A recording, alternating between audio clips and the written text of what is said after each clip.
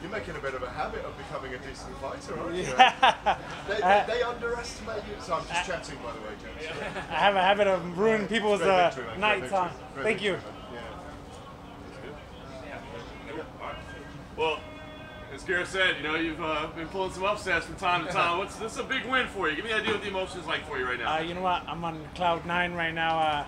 Like I said before, you know, I'm a big fan of Frank's. I'm still a big fan of Frank's, and just to go in there in the cage with them is a great honor, and especially to come out with a win, puts me on cloud 9. Yeah, no doubt. You were in some difficult spots. I mean, you don't want to be underneath Frank Mir, right, with him in side control. I mean, give me an idea kind of what you were thinking at that time, and, you know, did you feel in danger at all as he was looking to take your arms? You know, when he was on top of me, he had real good control, and I could feel his weight and his control on top of me.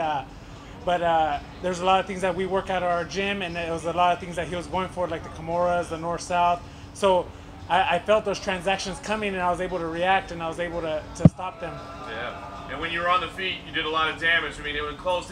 Did you have an idea that the clinch was going to be a good spot for you? I mean, was that the game plan? You know what? The game plan was kind of just stick and move, kind of like how I did against Roy.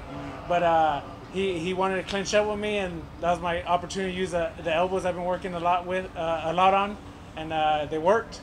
But how satisfying having to get a verbal submission from someone of his standing? You know what? That's probably like one of the best feelings, to know that. Like, I have great respect for Frank, but like that I made him quit. You know what I mean? Yeah. Do we know exactly what happened? I mean, obviously it's him, not you, but do you know exactly what happened to him that he did tap? When we're going through the exchange, I hit him a few times. I seen his mouthpiece come out, and then I turned him onto I turned him onto the cage. I threw an elbow. I started throwing light punches, and then I heard him say, "Oh, my tooth came out," and then the Beltran didn't do nothing, so I just kept hitting. I didn't want to stop and lose my position, and then all of a sudden he started tapping, and I looked at Beltran while he's tapping. I was going to say, it looked like you were, I don't say confused, but I mean, because he was basically tapping the back of your head, right? Yeah, I mean, did you know what was going on? At first I felt him tap my shoulder, and then he started tapping my head, and that's when I knew, like, oh, he's giving up. Was he running out of teeth then? I don't know. I was thinking I was going to knock him each out, but... Yeah. Javi, that's a great explanation of that exchange, but fighters can often feel the flow of the fight in there and we can't. Did you feel any kind of signs that inkling that it was going your way before that exchange? You know, towards the end of the first round, I felt him tiring out, and I knew the second round was gonna be, I was gonna be a lot more dominant. I knew from the beginning of the fight, before this fight, I knew he was gonna come out strong in the first round. He was gonna try to take me down, and he's gonna feel strong. But I knew when it came out later into the later rounds that my heart was gonna start showing. Was that part of the benefit of training with smaller guys like a Joe Soto, being used to those tiresome scrambles and stuff? Did that also help you prepare? Yeah, I felt like, you know, it made me move faster, and I gotta constantly keep moving and moving, so I don't really get as tired as quick. Like, I could have fought 3, 4, 5 more rounds if you wanted me to. Winners get to call their shots. So what's next for you, you think?